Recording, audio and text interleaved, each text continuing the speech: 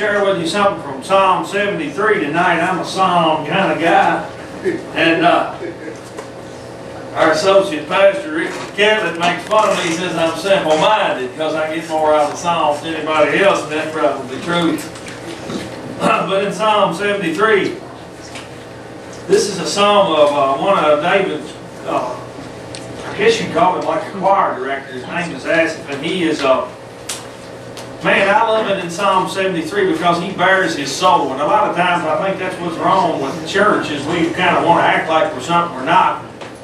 Poor old Asaph, he just kind of puts it out there where it is. And this is what he says in the first 5 verses of Psalm 73. He said, "Surely God is good to Israel, to those who are pure at heart.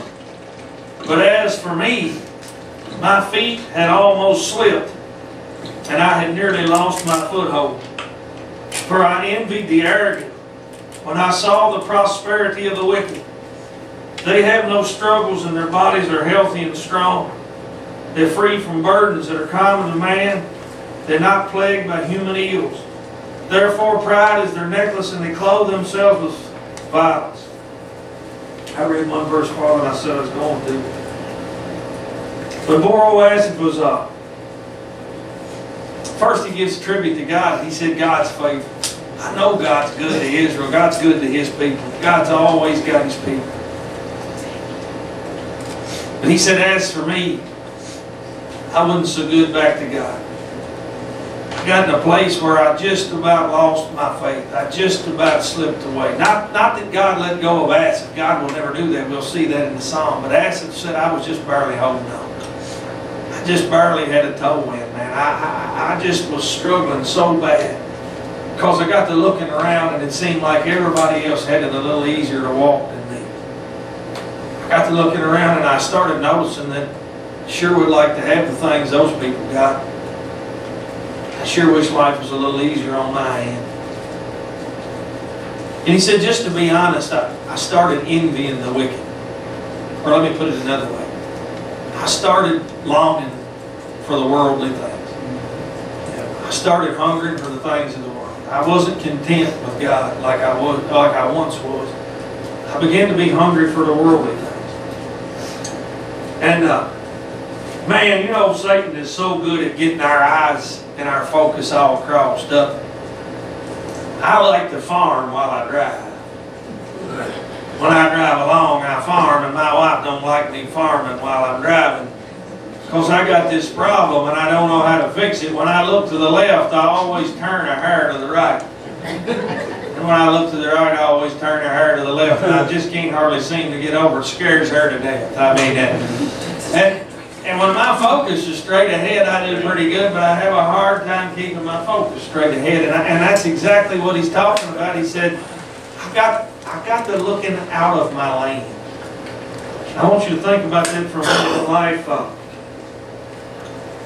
So many times in life we start looking away from God, and all of a sudden we got this major discontentment inside ourselves. We're going to study next Wednesday night in Psalm 38 in our church, and in Psalm 38 David talks about being ill. And if you read commentary about Psalm 38, nobody can figure out if it's all a psychological thing he's going through, or if there's a physical thing too, because David describes he's in torment, he's in turmoil, he is miserable, he's hurting all over. But the reality of it is he's hurting because of his sin.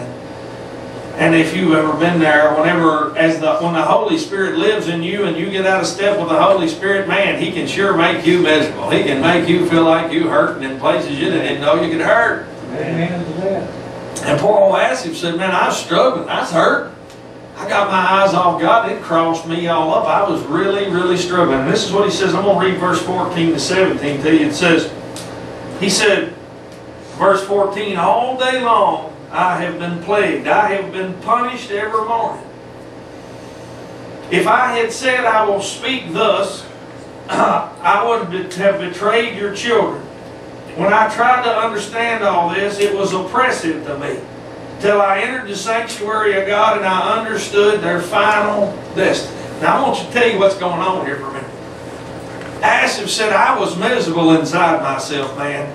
God was wearing me out. I was hurting. I was miserable. I was plagued. He said the word he used was punished. God was bringing about his, what do you call it? Punishes those, chastisement. God was chastising the ones he loves, and man, he was really lining me out. Man, I felt miserable. And this is what he said. He said, and I felt like if I would have told anybody outside of the faith, it would have looked so bad. Actually, the words he said is, I would have betrayed your children. You ever get in that place where you're, as a Christian, you're struggling in such ways, but you don't want to tell nobody? You know, I know there's people out there in the radio, at home in your living room bobbing your head up there. I got to tell you, the people in here is doing the same thing, just so you know. You can't see them. But we all get in that place, man. We get in a tough spot, and we get to thinking things we ought not think and struggling with. And the truth is, our faith gets tried very much. I talk to people all the time that's in a real tough spot, and man, their faith's getting tested, and they begin to question things, and they're scared to death to tell anybody that they're questioning things. They think they're weird or something. And actually, I say, no, you're just human. That's what you're dealing with. You've got two different natures going on. You was born with a fleshly nature. You was reborn with a spiritual nature, and you got a great big war going on inside of you right now. You're getting tried. And he said, when I tried to understand this, it was oppressive to me. Man, I can get that verse right there. Amen. Lord, have mercy. Trying to figure out what's going on inside my head can become very oppressive sometimes. And he said, I didn't get it. Listen to this part. I love this part. He said, I didn't get it till I went to your sanctuary. I tell you, I've told Mildred this before, and I feel it here.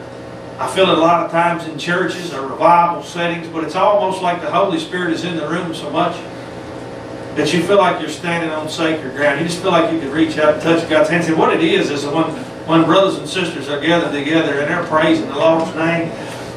And he said, I didn't get it till I went into the house of the Lord, and all of a sudden I understand my faith. Now I want you to think about this. What would you eat for your last meal if you know it was your last meal? Well, I mean, it wouldn't have to be my last meal. If I know there's going to eat another, and I'd want a steak first and or last and or anywhere in the middle, it'd be all right for me. But I want you to think about this. The worldly people usually pick the biggest thing on the menu in this life. But they're going to eat their fill in this life and starve to death for eternity. In other words, they have traded the greatest dish on the menu for the restaurant. You understand? They're going to eat for a lifetime, and we're going to eat for eternity. And he said, all of a sudden I got it. I walked in and I felt the presence of the Lord, and I got it. I've been longing for something that would last a moment, and God's gave me something that'll never fade. All of a sudden it made sense to me. I realized, God, you haven't shortchanged me. Everything I have is in your hands. And so I want to read these verses to you. Psalm 73:21, and I'm going to read the 26. Listen to these verses, because man, this right here, I believe he must know me. It says, when my heart was grieved and my spirit embittered, I was senseless and ignorant. I was a brute beast before you. Yet I am always with you. You hold me in your right hand. You guide me with your counsel. And afterward you will take me in the glory. I love that part. Whom have I in heaven but you? And earth has nothing I desire but you. My flesh and my heart may fail, but God is the strength of my heart and my portion. Now I want you to just think about this verse for a minute right here. Just put yourself in this verse. He said, when my heart was grieved and my spirit was embittered, I became senseless and ignorant, and I was like dealing with a brute beast. Now, the other day, me and Emma was trying to get this old bull and calf in the chute. We was trying to help him. He didn't hardly get that. He wanted to fight. And then when we got him turned around where he couldn't push forward, he wanted to back up. Like I never got him. I mean, he was pushing backwards with all he had, and I was pushing forward with all I had, and there for a minute he could have went either way. I didn't know how it was going to go. He got rough. You know what? That's kind of the way it is with God sometimes, ain't it?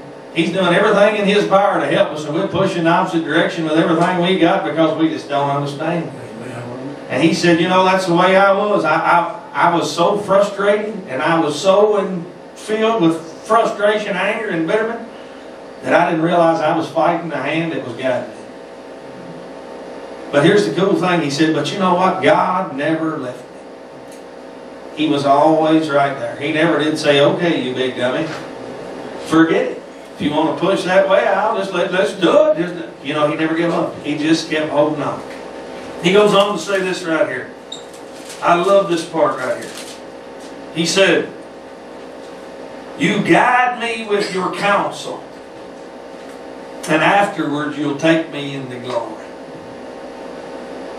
And that's so hard for me to understand sometimes, because I can only see a short distance, and God can see all the way to the other side. And He's trying to guide somebody that can't see past the end of their nose, and it's a little bit difficult to do. But the reality is His destination He's got in mind is way bigger than anything I can understand. You see, He's guiding me into glory.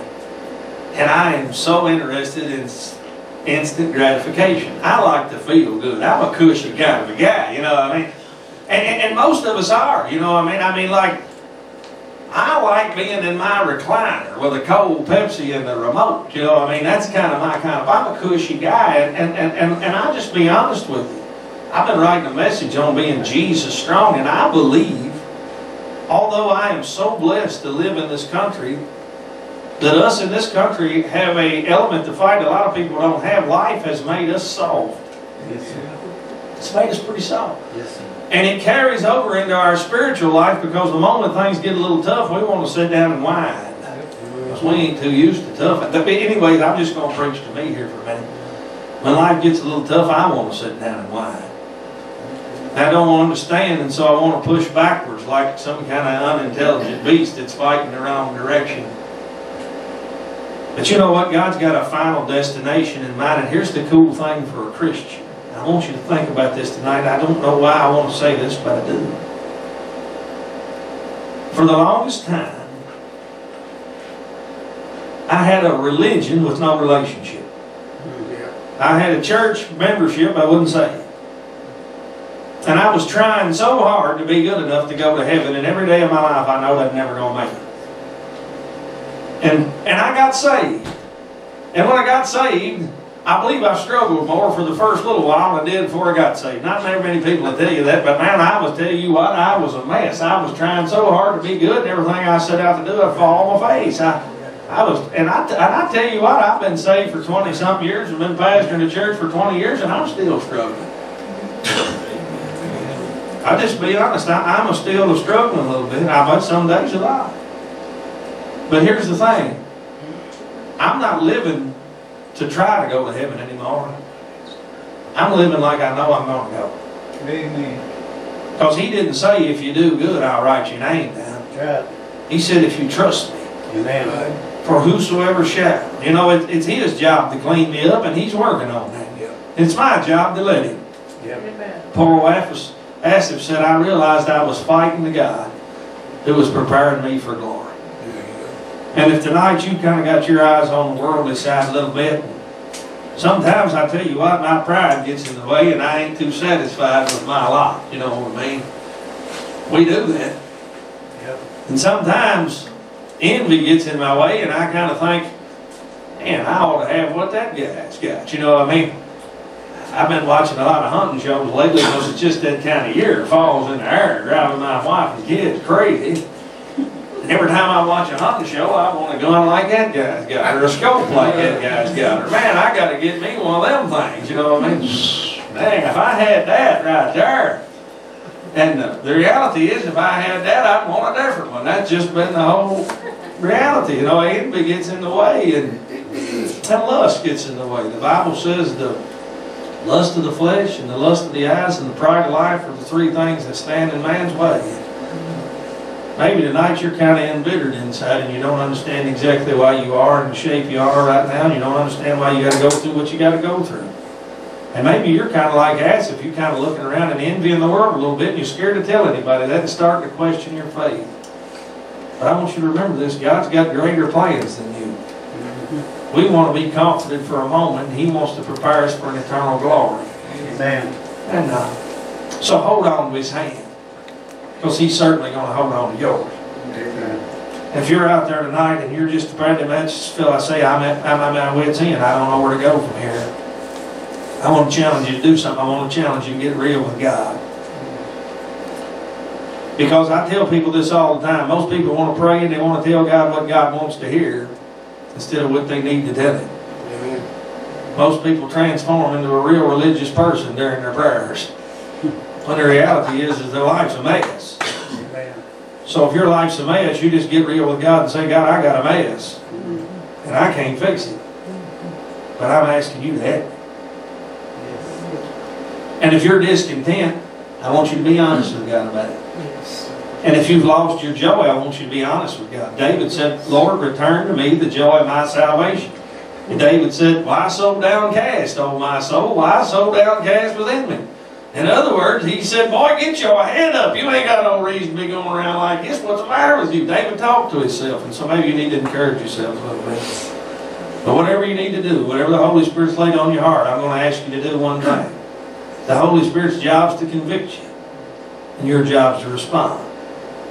And so if He's laid something on your heart that you need to lay down, or He's opened your eyes to something that you really need to just be honest with God about, I want you to do that. And if you bow with me, I want to pray one more time. Lord Jesus, I just ask you to be with everybody out there listening tonight. I don't know why I come here with this on my heart or mind. Probably more for me than anybody else, and that's good too.